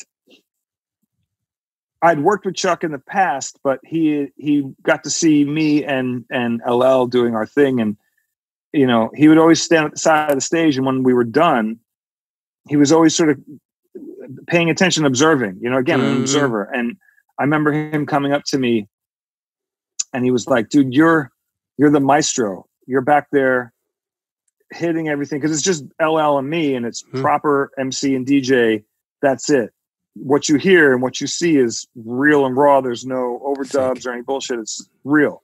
So there'd be moments where, very much like a James Brown thing, where LL would call out, "Hey, we're going to do this." I'd be like, "Oh, all right, cool." It's like, a lot of bobbing and weaving, but having the full, the full toolkit at my dispose, allowed me to sort of bob and weave. But I remember coming off stage and Chuck would be like, "Yo, man, you're like Count Basie up there, like doing your thing." Or like, he would give me like these analogies, sports analogies of certain players. Like, "Man, you're like the assist with this. Like, oh, that thing you did there was an alley-oop to that." It's like, so it was very, very gratifying to and also I picked up some game from Chuck as well. Like, I remember one time we were pulling into a sound check, and there was the Public Enemy bus that had all the members of Public Enemy that he was rocking with a band, and I remember they all pulled in and Chuck wasn't there. I was like, "Where's Chuck?" And then like maybe an hour later, Chuck pulled up in a car, and that he was driving, and I was like, "Yo, why aren't you on the bus?" He's like, "Man, I choose my time," but he's like, they're all watching kung fu flicks and like smoking weed or doing whatever they're doing on the bus, whatever part, tour bus shit, right? So it's like they're all. He's like, "I like to be by myself. I can think. I can take messages, calls, whatever." So he would follow, not all the time, but certain spots he would just rent a car and sort of follow behind the bus and like stay at his own hotel, get in the car. I was like, that's the fucking that's the Jedi Yoda move. Yeah. Right. It's like, like total Jedi Yoda, how to tour correctly, but like 101. It's not something, it's not something that you would just sort of pick up on, but it was like, oh, that's game. I got to learn that. I got to okay, that's good. Cause like, peace of mind on the road is crucial. So like, and being able to sleep in your own spot, get up and like, listen to podcasts, have that moment to yourself, whatever, not be on the bus with everybody. Was game, so I was always picking up game from that dude. Tell me the story that you told me. Tell them the story that you told me about your first time with LL, and you gave him the record without the vocals. Oh yeah, that was big. That was a big moment for me. That was a big step in hip hop, by the way. Yeah, well, it was also a big step in my career with LL. Hold on, I got to move a little bit because the sun is like, we've been talking so long. The sun is That's what I like to hear. Is creeping up, man, which is kind of nice. But I gotta hold on a second. I gotta put the shades down, man. I'm starting to like get burnt out over here. I'll get your shades on. Yeah, hold on. Here we go. Just a little bit, man. Cooking over here. See that. Yeah. There you go. All right. So, I mean, linking up with LL was incredible. We had met, had taken some meetings with some TV producer who was looking to do a show where they wanted LL to host. They wanted me to do the music for it and DJ. And it ended up not happening. But in those meetings, my manager then had pitched to his manager to see if he wanted to come and do a surprise guest spot on a set I was doing for South by Southwest. Shit. So I was headlining a set in Austin, and I was like, oh, this is not going to happen. But he said yes, and he agreed to do Mama Said Knock You Out. So he agreed to do one song. I was like, yo, this is amazing. And we had set, I think in a day or two, we had set time to go to the studio to work on the track. Mm-hmm. And the night before, I was like, well, what happens if somebody wants to hear, more stuff? And it's like, I, as a fan, if I saw LL and he did one song, I'd be like, what? So the idea for me was like, okay, well, we got to do Rock the Bells, right? And we got to do I Need Love, like at the very least. So I ended up looking around. I know as a DJ that they never pressed up on the 12-inch of Rock the Bells. There's two versions of Rock the Bells. There's Rock the Bells, the original, which is like over some bells, ding, ding, ding, ding, ding, ding, ding. Yeah. Right. And then there's the version everybody knows. But there was never an instrumental to that, to either of them. And so I started looking at old YouTube clips, and I started to see all the clips I saw were of him rapping over his vocals, which, led me to believe that maybe he doesn't even have a copy of the instrumental. And, so I got to the point where I was like, well, wait, what is Rock the Bells? I was like, it's an 808. I have an 808. It's the Stabs, which is actually an AC/DC guitar riff from an AC/DC song. I have that song. There's a couple other little bits and pieces, Trouble Funk Break. I'm like, I have that Trouble Funk thing. There's another Cerrone Rocket in the Pocket. I'm like, I got that. I'm like, I have all the ingredients. I need to just remake this. Because I know the song verbatim. I've been listening to it forever, right? So I sat down and I pulled out the 808 and programmed it, laid it all out, did it verbatim, pitched it, tuned it, made it sound really big too, like got the bass to crack and everything, and went to the rehearsal, and we did Mama Said Knock You Out 3 or 4 times. And then we had a little bit extra time. I was like, yo, we should do Rock the Bells. He's like, all right. And so we launched into it, and he went to rap. You've been waiting and debating for so long, the first line, and didn't hear his vocal underneath. And so he was like, where'd you get this? And as the chorus came around and scratching, I'm like, I made this. He's like, what? And so we finished the song. He's like, play it again. And we did the song like maybe 6 or 7 times. Damn. We're both sweating. We're both hyped. And he was like, what else you got in that computer? Like, what, and we just, the chemistry we had was starting to sort of bubble. Yeah. And it was like, the thing that I realized that moment was our work ethic is very much the same, in that it's attention to detail. Everything matters. He's incredibly involved in the process, as I am. And when you see somebody, when game recognized game, like you just automatically know, oh, it's the same thing with you and I, when you see someone who you just know pays, you know what I'm saying? Like you just know, and it's like, okay, well, half of the world just dissolves because now you're like, oh, what else can we do? This is so crazy. Him hearing me remake the instrumental and just do it. And I was like, look, man, I'm a purist. I can't, if I can help it, I'm not going to put you on a stage rapping to a beat that we could do ourselves. It would take a little bit more work, but it's going to sound better in the long run. And the funny thing is, then we were messing around. He's like, he told me, he's like, the Mardi Gras bells, the ding, ding, the ding, ding. He's like, those were originally in that beat. And Rick Rubin took him out and gave him to Run DMC for Peter Piper. I was like, oh, word. He's like, yo, throw those bells back in. So I went back the next day and put the bells in. And then we did the show with the bells. It was like, it was just this moment of like, it was just so fucking dope to be on stage with LL for the first time. Yeah. Running Rock the Bells with the bells in it, with him. The original way. Yo, it was hip hop. It was fucking hip hop like a motherfucker. And, you know, I think that's like the most hip hop thing any of my friends have ever done, to be fair. It's like the most it's probably the most hip hop thing I've ever done, that's for sure. But yeah, man, he you know, he fucking smashed it, you know what I mean? It was an incredible show. And like, you know, we both got off stage and we were just like hyped, and we were like, we gotta do more of this. Like, this has gotta, so we just, it just evolved. Our you know, our collaboration really sort of evolved from then.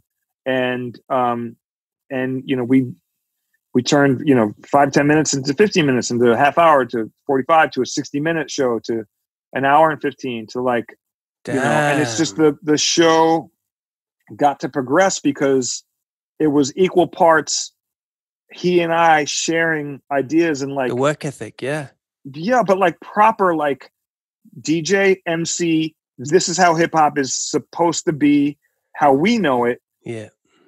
Presented. And then it became this thing of like the b-boy in you comes out, where you're trying to better yourself from the last time. So we're always Sick. Pushing each other. Love and it. It's like, yeah. You know, to be able to be on stage with the GOAT, you know what I mean? Like that's the guy right there. Yeah. And, you know, to be able to be creating hip hop like that, and not just, you know, on stage, but Crazy. in all the other things we've done, has been amazing. Cause he's, like I said, huge mentor. Like, you know, I just the level of respect that I think he and I have for each other is incredible. And it, you know, the cool thing about it is at some point all the other stuff that comes with fame and notoriety and making music and all the other things, which are of importance. But when you and the person you're collaborating with are sitting down, you're like, yo, those snares need to be tuned this way, or that drum needs to be, or the, hey, we should rub it, like we should do this here, or like we should throw that breakbeat over here. It's like, for real. When all that other stuff is melted away and you're focused in on the craft with somebody who cares about it as much as you do, Shit's incredible. And it's like a different level of high. Yeah. You know what I mean? That like I can't. So I've been, you know, I'm lucky enough to say that I've been able to share those experiences a lot with him. And you know, it's just kind of funny, man, because it came together organically, and it's a very real dope thing. And I really care about it. And I hold it in very high regard. You know what I mean? And it's one of those things where I'll stop pretty much anything I'm doing to focus in on that, because not even so much of like the notoriety is great, but it's I don't get that feeling from much anything else to the level I do when I'm working with him. So that's like that's the thing. It's like, oh yeah, yo, like, you know, you want to do some shit, let's go. Like it's the b-boy in me is like, let's go, you know, at any moment. So it's an amazing thing, man. That, bro, that's just fire. Wow. He's if you think about it too, man, like of all the cats that came out around that time, like, yeah, how many are still doing it and to that level, man, and are that you know, known and successful? And it's like it's amazing, man. It's an amazing friendship, and it's amazing you know, working relationship, and yeah, I'm just, you know, again, man, mentor, and blessed to be able to be working on stuff with that guy. Fucking amazing. It's wild. It's wild. It's wild. There's your 2 degrees separation for me. Yeah. Right. You know, and again, you know, this world is crazy. You make your opportunities, or you don't. You just put out, like you say, you put out, and you see things through. But whether it's good, bad, doesn't matter. Just be consistent.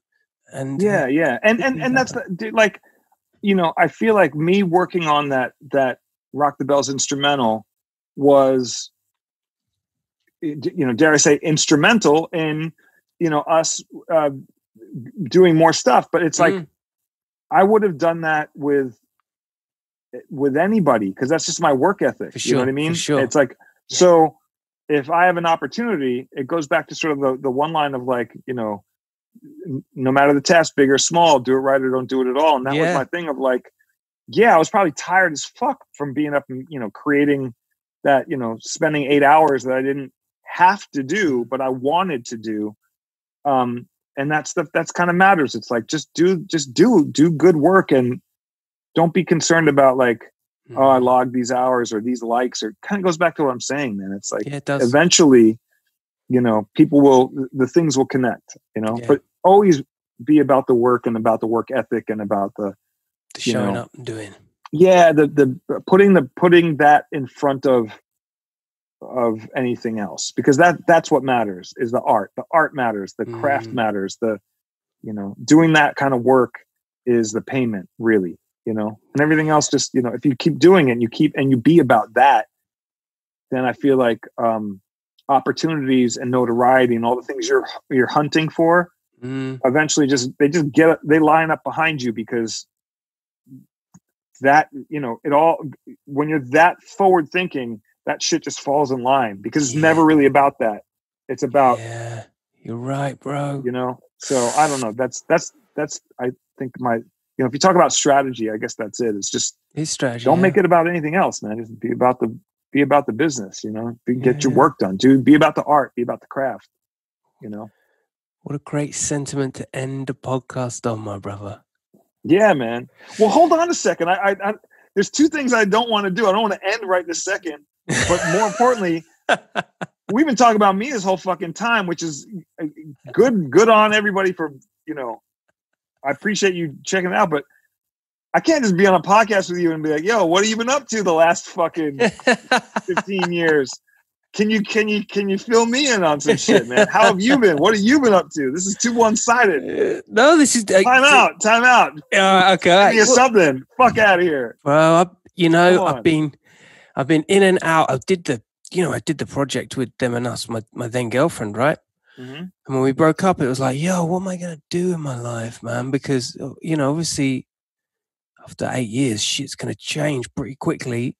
But a friend of mine said to me, oh, you should, you know, restart the KELA thing, but maybe, you know, I had this podcast thing, you know, this was back in 2016, I think it was 2017. And I said, all right, a podcast, what's it? What would you do? And you go, you have to talk to people, and you know, you have discussions, or you can talk on your own. And I immediately thought, and they were like, yo, you got loads of friends in music, you know, hit them up. And obviously, like, being single now, I was like, well, it would be good to regroup with people now that I need them, you know, on a kind of put the you know, the armor back on my body for this interim. And yeah, I started doing it, and I didn't realize how many friends A, gave a shit, B, were on call, and C, were just totally up for giving this new podcast thing, which was still quite a reasonably new thing that you factor in the music industry. So I was like, all right, let's give it a go. Anyway, like, I've done like, this one, when it comes out, will be like the 210th. Wow. Yeah. Okay, so yes. So, question. Yeah. In your 200th, you know, episode ish. Yeah. What are the top? I mean, I've given you a couple pearls of wisdom. What are the top 5 things that you can tell me that you have learned, or that are, you know, that matter? Give me some knowledge, some game, some knowledge, so I can leave here as well, being like, yeah, you know, 100%. What have you learned? What matters? What doesn't matter? What? Two things I've learned that are super key. One's a little bit more, no, I can say them both. Firstly, the art of listening is, like you were saying about Chuck and LL, that's just paramount. Like, you learn to listen when you do a podcast, because, okay, there's elements where you're waiting for the next thing to say, you find the next hook that someone's saying. Like today's podcast, you've excelled. You like, there's some people that just aren't like PR savvy. Like there were like countless hooks within your conversations, but because you're listening and you just fall into these zones, and then your questions become a lot more truer because you're listening. So listening's everything. And secondly, and this actually is probably the most important thing, because within the first 10 of my podcasts, I've had pretty much the who's who of UK music in the dance and hip hop genre, right? All of them. The real conversations happen when the camera turns off, because they've had the conversation with you and they're in a comfy place now, and they may have had an extra drink on top of the two they've had over a conversation. Every single one of them suffers the same problems as, doesn't matter how far up the chain you are, you could be the most successful, you can be at the bottom. They'll have problems with the agent, they'll have problems with the manager, they'll have problems with, and you don't see or hear that. And I've been so privileged to have been sitting there, and sometimes I'm just so surprised at the people that, even my own perception of a person, I'm like, yeah, but you're XYZ. You can't possibly have these, but it's just, it's a musical fact of life. You know what I mean? And right. And I just wish some people would, like us coming up back in the day, and I'm sure you were the same in some capacity. You aspire to these people, you aspire for these things, but you don't realize it's not the machine behind them. It's the mental state that you have to be in. If you're constantly wondering what the other person's doing and what makes them so special that they have it doesn't work like that. It's what's going on in here entirely, isn't it? Right. Crazy. That's great. That's great. Mm. Well, I did so. All right, so that's 2. Give me 3 more pearls of wisdom, because this is great. Listening, love it. Big fan of that. The other interesting thing is when I broke up with my then girlfriend, and also it is also contributive to probably a lot of my career prior to that with KELA. I never realized how fucking lazy I was. I mean, I say this all the time. I got the kind of the Bill Gates attitude. I still have the give a lazy person a hard job because they find the quickest way to get it done fast. I still have that in me. But when I was literally left on the wayside, and someone says to me, "Right, do a new project," like, no, this isn't a music project. This is pretty much setting up your own TV network project. And you just suddenly, so yeah. I think with any new project, I've learned, particularly through this, is once you've got that side of your brain working, you can literally adapt each learning curve of each particular thing. You can adapt it to it's just a different language on a different piece of software, or it's a different camera with a different thing, or it's a different crack bit of software. It's just got to figure it out. That's another awesome thing I've learned with the podcast and video world. Crazy. What about the worst, the downside? Give me. Don't do these things. This was a train wreck. Don't, or anything. I mean, I want to share your ups and your downs. I haven't really hung out with you or talked with you in a very long time. So, pick and choose them wisely. Yeah. You know what I mean? I don't want to. Nothing to incriminate yourself. My brother, I'm just very curious. My brother. The car wrecks. I think the hardest thing that I did 10 live shows, right? Like I had like the main act, the B list, the C list. I wouldn't get into because to me they're all the same. They're all fucking awesome. They come on the show. They showed up. It was an audience only. It was like a TV show, bro. It was like Ellen's show, but for music. And we'd go live on Facebook. You would get a shit ton of people watching, and that just freaked me the fuck out. But the preparation and production was what was the real contributor to the sweat. That shit is so hard to put on. Like when you haven't got a producer, an assistant, a director, you haven't got a vision mixer, you haven't got the lights guy, you've only got 2 cameramen, you've got an engineer, you know, and you're taking all this burden, and then you've got an extra couple of, you've added an extra 6 VTs into the mix so that you can change over sets while that's playing in 5 minutes, and then you've got like 2 co-hosts that need to know where they're going to be positioned and which camera's going to, and I'm just like on my ones, and I did it 10 times. I just can't believe I did it. But to think that I went through that and to go back in it, that arguably just going through my head with that right now, it was a shit storm. That could have gone really, really wrong had I not have had such a solid team and yeah, just tenacity to want to drive it through. You know, I couldn't do it now though. I don't think I could. That's a lot. You probably could. Don't underestimate yourself. I mean, you know what I mean? Like, there's also the thing of sometimes the necessity of not knowing, but like figuring it out as you know, trial by fire, I think is crucial. Yeah, true. Trial by fire. Yeah. Right. Yeah, maybe you're right. And actually to do that many in a stint, I mean, I think what it also was that which sends chills down my spine is I kind of had, you know, Goldie was one of the main characters. Then there was Basement Jacks. There was Dynamo Magician. There was Groove Rider. Like, I had these peers, these people that were just like, so they were just showing up saying, yeah, Kills would come down. And I was like, yeah, I've got to honor this because these are my heroes, A, and B, they're doing it because they believe in the project. So all of a sudden it's like, it's the weight. Yeah.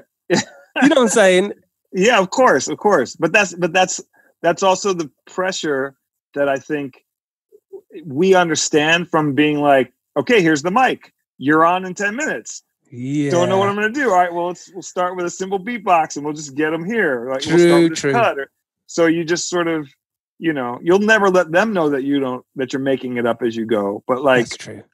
There's a level of performance with that. That's inherent in what we do. So it's probably funny if I go back and I watch some of this stuff, chances are I wouldn't know that you're like secretly sweating, right? It's like, yeah, it kind of that's goes back true. to what you're saying about these other people who are like, they're having the same issues with managers and agents, whatever, and you wouldn't necessarily know because your perception. So I think that's, you know, whatever the you know, never let them see you sweat, kind of like, it's true. You know, never allude to like what's going on. You know, always do the show and process it afterwards. I think is crucial. Again, you know a comedy thing. Right. Again, a comedy tactic. Like, all comes back to that. You know what I mean? Like, some of these comedians are some of the most tortured individuals. Yeah. You know, like there's a lot of, to have a genius mind to churn out that kind of stuff.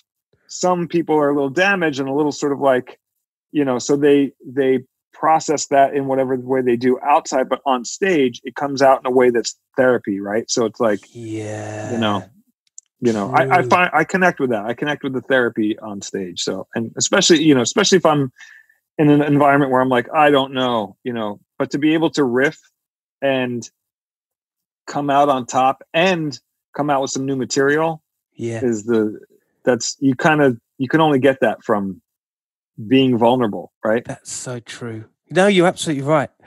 Actually, I do have a story. I do have a story for you. I don't think I've ever told you this, but it was on tour with you. In fact, I'm not even sure it's going to make the cut. If it does, I'll be very surprised. That's fine. It's all good. I'm curious though. Yeah, so I think we were parking up. It must have been California somewhere because I was flying back. And I remember you guys were on the tour bus and you dropped me off. And you were like, yo, if you're leaving the bus, look, we're heading up across, up towards Portland. We're going to, you know, Canada or wherever. So can you get rid of this bag? Right. And I'm like, yeah, all right, cool. So you gave me like an empty bag of like nothing but leftover like weed or some shit. And I was like, yeah, sure. And I just put it in my pocket. And I just went to the hotel and didn't think anything of it. I woke up in the morning, like super late for the flight. And I'm like, oh shit, I gotta go. You know, this wasn't Uber times. This was like get a yellow cab and try and call up with an English accent time, right? Oh, yeah. So I had to like make it happen super quick, you know, and put on my best American accent. I get down to the airport and I'm rushing it through because I'm thinking, fuck, I speed past the dog, I go through to check the customs with the bags, and I'm about to take my jacket off, and I'm like, great. And I casually, it was almost like, for me, it couldn't have gone fast enough. This slow motion movement of putting my jacket back on and just kind of scratching my chin and putting the other rucksack on and walking casually out and then speeding straight to the nearest bin. I was just like, flip this fucking jacket. Yeah, man. Oh my God. That was just like, I don't think I ever told you that story. But the moment I almost got you deported. That's great. Like, and yeah. Banned from coming back into the States. But ironically, you did help me with my O1 visa, right? So yeah. That's I'm sorry. I it's funny, that happened to me coming back from Canada. I remember I went and I did a Shambhala festival, like or maybe it wasn't even that. Maybe it was earlier than that. Yeah, it was way earlier than that. I think it was one of the first times I was in Canada. But I went up there. This is back with Emil and Radar when we did the Bomb Shelter DJs. So we went up there and did a show, and somebody handed me a joint or whatever. And I don't think I was smoking that heavy back then, but I was like, "Oh, cool, Canadian weed. This is good weed. So I'll save this for maybe later." And I put it in my little tiny the short pocket in your jeans. Oh yeah, I put it in there, and I was like, "Cool, all right, whatever." And I went through customs, everything, whatever. And I was on the plane. I went to the bathroom, and as I was pulling up my pants in the bathroom, I realized this joint's in my pocket. And I'm on the plane. I'm like, oh my! And I was so freaked out by here. The fucked up thing is, I was home free. I should have just fucking kept it, but I was so freaked out. I was like, I pot on me that I just instantly threw it away. Like I was like, I'd already gone through all the. He's stupid. Like, like I sat down because I was just sweating because I was like, like it's like, get it off me. Like, this jeopardized me flying and me doing shows, and like the businessman in me was like, what are you doing? Yeah. I literally crumbling forgot about it. But the fact that that I made it through everything, and that was also a moment where I was like, oh wow, security. Oh, like, okay, like, it just makes you sort of think about you as especially if you're probably high even then at the time, or if you're like going to the airport and you're high and you like have some on, you're probably like, everyone's looking at me, when it's really like, they're looking for deeper shit, and like the little joint that you had in your pocket, no one's, But this is the thing, man. Like in your head and my head, these scenarios, they play out, but you're really thinking, hold on, I'm one of the good guys here. Yeah. Don't kill me off. Yeah. But I literally was on the plane, like going back to Arizona, probably had like another 45 minutes on the flight. And I was like, and was like, yeah, I totally made it, man. Like you could have celebrated. You could have got off the plane and like, hey guys, check this out. Like, totally. And I totally blew it. Oh my God. Man. Dude, it's really great to catch up with you, man. You too, my brother. And hopefully it's really great to catch up. We'll get a beer together properly soon.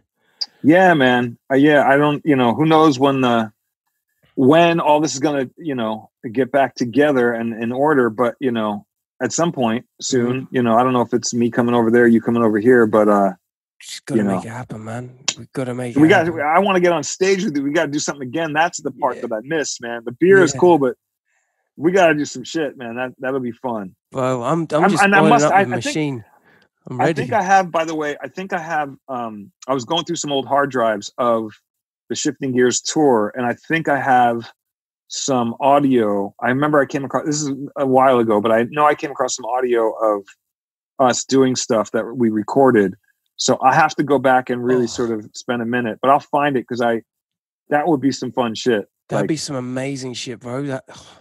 I think I remember doing you would do the trumpet scratching and I would do the trumpet, and we would go back and forth on that, and then we'd break and do the drums, and we'd go back and forth on the drums and things, and then Bus Driver would come in. Some great moments. Yeah, we were riffing, like that whole thing was like, I remember you were actually great because we were. I mean, like, just to describe the tour really quick for people who don't know, there was my set of turntables, main. I had another DJ or two. I don't remember if there was two, but we had another 2 to 4 sets of turntables off to the side. Then I had a drum set with a drummer, and then a second drum set that I would play. We had a big video screen behind us, and we had moments where people would come up and play video games, and we would play the music to the video games. There's a whole scratching DVDs. Like it was super high tech, super ahead of its time, and way ahead of its time for sure. And the thing that was interesting was, anytime you would come on, it allowed me to get off stage and everybody off stage, and you would get like 5-10 minutes to just, hey, everybody, you don't know who this guy is, but he's the shit. Check him out, KILLA. And you would go and you'd blow all their fucking minds. And it would be that moment of us to like sit back and be like, oh, fuck. You know what I mean? That moment of like, you were like, and I wanted you so badly to be on every run, because we were doing, we had Bus Driver, we had AC Alone, we had Drez at one point, Soup from J5, we had Whipper Whip came out on a couple, like it was, he was dope, he was lovely as well, Whipper Whip, man, incredible. So you had like, old, young, you beatboxing, it was like us all jamming together. It was such a party. It was such a way ahead of its time. I'll tell you one more story that I don't know if you knew or not, but during that tour, talk to me. It was rough because we had a full semi with merch, lighting, all the people who were running everything, visuals, all the people, everybody, the musicians, and then we had a trailer behind it with like more of the gear, flat screens and DVJs and drum sets, and like full. Everything was maxed out. And when we booked the tour, certain venues booked me as the DJ. And so they thought I was just going to roll into their venue and be like, scratch, 2 turntables, and that was it. And somehow in some of these places, they didn't convey that we had a full production. We had a load in and a load out, and it was a full deal. And I remember we came into one House of Blues, and somewhere in the middle states, I don't know, Ohio or some shit, but we rolled in and we got there, and there was another bus there, and we were like, oh shit, there's another whoever. And we rolled in, and they had booked me to do their small room upstairs that was like, whatever, just a smaller room, but it could only fit like maybe 6 people on the stage. It was small. And we rolled in, and there was a whole other group setting up and everything. And we were like, what's going on? And basically they had Ted Nugent was playing there. No and so, so we couldn't do our show. So they had an early show, and then we were going to basically, as they were loading out, we were loading in. Oh shit. And it was the worst because those people could give a fuck about us. They were like, we're Ted Nugent. And we were like, but the craziest shit was that to deal with that. But I remember while we were waiting to we had our line of people out the door waiting to come in and see us, and their show was happening. And towards the end, it was super Ted Nugent, style. But at one point, he lit a crossbow, not a crossbow, but a bow and arrow. What? He lit the fucking arrow on fire and had a target on the other side of the stage and shot a flaming fucking thing into a target and lit it on fire. And we were like, it was just the craziest. It was just the craziest moment. And then as that ended, and there was still sort of smoke in the air, they were moving their shit on, and we were bringing in turntables and drum kits, and they were like, get out of the way. It was just and we were trying to, and we had to set up our show, which took 2 hours or something. We had to set it up in half hour, and it was just, but the Ted Nugent, and somewhere I have a picture of the marquee House of Blues, Z-Trip and Ted Nugent, and it was it's just fucking hilarious, baby. Somewhere I have some great photos from that time. It's amazing. Yeah, man. God, at the time as well, I'm sure this whole tour was marred by these moments of DJ booth based nightmares. It was just everything. Everything was we were struggling with. We had a bus driver at one point who was just like such a dick. He was so like not cool, and and then we had to sort of like. I remember we had to also. We were a little afraid that he might be falling asleep, so like one of us had to always stay up with him when we were driving, because like it was like everyone took a rotating time of like sitting up with the driver, because he was the only driver we had, and we had to get to the next place. But like, you had to stay awake to keep him awake. So we were up there just talking like, oh yeah, fly fishing. Yeah, great. Like whatever the fuck we were talking about. Oh, mate, that's horrible. I mean, that's just it was brutal. That's like the worst tour situation, isn't it? Yeah, there was a lot of you gotta look back and laugh, don't you? Oh man, it's but all of it, learning experiences, all of it, figuring it out, as you go, and I'm happy that I was able to absorb all that stuff, man. Again, at the end of the day, like the experiences I've had, I could probably sit down one day and do a full on, the tell-all book or the podcast or series or something. But it's just funny, man, being able to talk with people who were there around that time. Like, you were on that bus. That's the best shit. People tell me stuff because they were on the bus or they were on the flight, and I would never have remembered doing it. It's great having people with you that experienced that shit too. Can you imagine being like a DJ for all your career and only ever having a company of one, just yourself, and miss shit, don't you? Yeah. I'm glad I was able to experience that stuff. It's funny.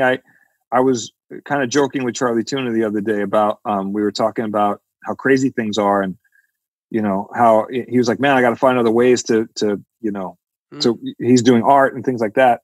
And I was jokingly sort of saying to him, but like, isn't it funny that we, at least we got to experience the heyday of, again, very, very sort of like, pessimistic sort of dark humor, but like, yeah, we were there. Remember when they had budgets? Remember when we toured around on tour buses? Like, that whole kind of thing, just sort of joking around. But like, there's a moment of like realizing like, to do all these festivals and to have all these experiences, I'm super glad that I was able to do that. And, who knows what's around the corner. Yeah. I feel like eventually it'll level itself out, but just to have been able to come this far with it is humbling and it's amazing. And so to be able to make, so the lines in the sand. So let's see what happens afterwards. It's a revolutionary thing we're in at the moment, isn't it?